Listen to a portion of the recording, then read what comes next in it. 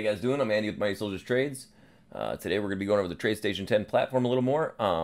First, we're going to jump right into it. It has been brought to my attention that with the charts set up, I didn't go over how to make sure that you have pre and post market. Remember, there's additional risk with pre and post market trading. And honestly, don't do as I say or do as I do anyways, because I do some pretty risky stuff. Like I keep it on day plus all the time, and you can't use stop orders. So just remember that you need to do your own due diligence. Let's get right into this. So you're going to right click the chart, you're going to click time frame, and then you're going to go over at the bottom of that, or this here, you're going to go to sessions, and then you're going to click on US stock with pre and post market sessions if you want to have pre and post market. I personally put mine on 24 hours. And now, that being said, you do that on all your charts unless you are copying one particular chart. And another thing, that being said, I'll go over it real quick here in preferences, desktop, sessions. For me, I put my session at 24 hours. By doing this, that makes me set at day plus at all times, and again, that makes it where I can't use stop orders, but it makes it really easy for me, so my platform's not switching from pre-market, from day plus to day and then back to day plus. All right, and then over here we have the I believe with TradeStation they call it the Trade Manager. All right, so right here, the Trade Manager, and we're going to set up our columns on that. So for our orders, which we have it on right now, we'll right click, settings, hit the columns here, and I don't want any of these here. I mean, you can keep the time in there if you'd like. It is valuable, but real estate's the name of the game, so spread is not necessary. Quantity is necessary. Symbol, type, quantity, quantity filled, quantity left. The stop, I don't need that in mine. The route, I don't need. The duration, I do need. Group name, triggered by advanced. I don't.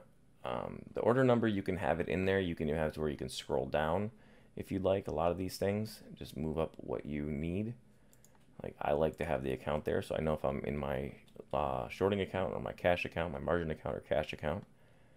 Anyways, all that you can leave in there, and you can scroll over, but that'll get you started. And then obviously we're gonna have to resize these. They really don't need to be that big. And then however many shares is how big you're going to need to make those.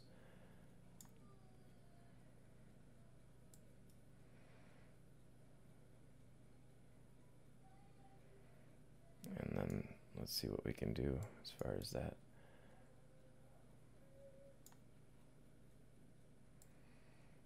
And you have to change it up, make it longer or shorter. You can scroll over and you can see your account.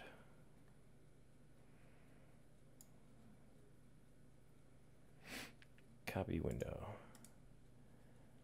paste window.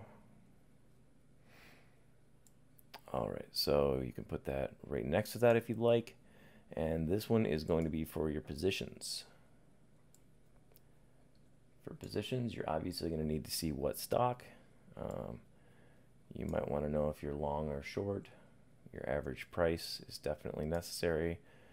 Your last, let me see.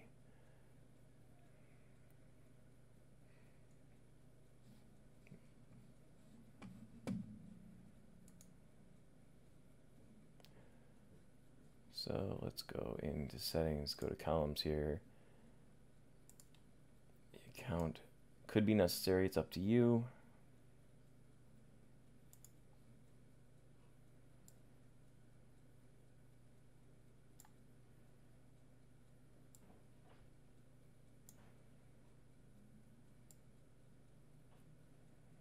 So there you go.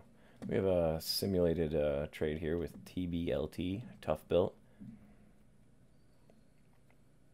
And anyways, you can rearrange these however you see fit, and that should get you started with the trade manager, as well as, again, time frame, sessions, and choose to make sure that you have your pre and post market on your charts. Thanks for joining us. I'm Andy with Mighty Soldiers Trades. Come check us out. Hi, I'm Sarah with Mighty Soldiers Trades. We really appreciate your support. If you like that video, please like and subscribe. Thanks.